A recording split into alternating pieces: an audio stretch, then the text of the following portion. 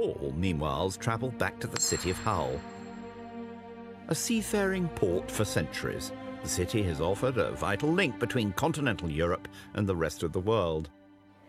That link became ever more vital in the late 19th century when thousands of Jews were desperate to flee persecution from Tsarist Russia. With a bleak future in their homeland, they were eager to escape persecution and poverty. Hull became a gateway port to enable the very much desired freedom of a new life in the booming cities of the West.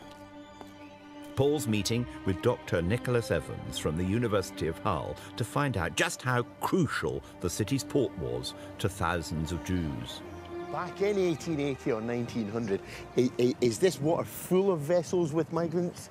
This really is the Ellis Island of Britain, the entry point on which many people would then have a subsequent rail journey to Leeds, to Manchester, or further afield to the great cities of America, New York, Chicago, Boston, those great industrial cities where Jews could have a new life in the safety of America.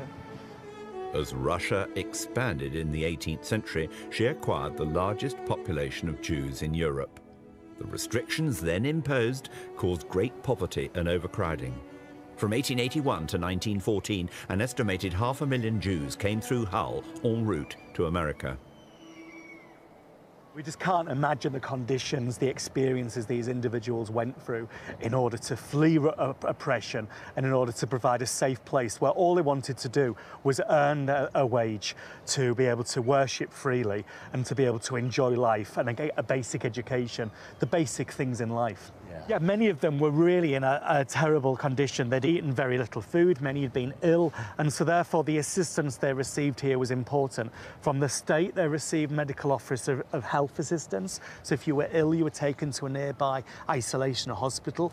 If you were in need of food, there was kosher food provided nearby at a nearby lodging house. Now, that surprises me and moves me, because you think Victorian times, harder times than today, but you're telling me the state, as well as the local population and various local communities, step up to welcome and support the migrants. The community and the indigenous populations, they certainly didn't want more people arriving, but if they did stay here, they would welcome them.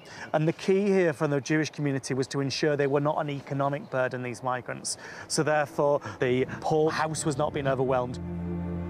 With the mass exodus of migrants, plans were put in place to allow for onward rail travel.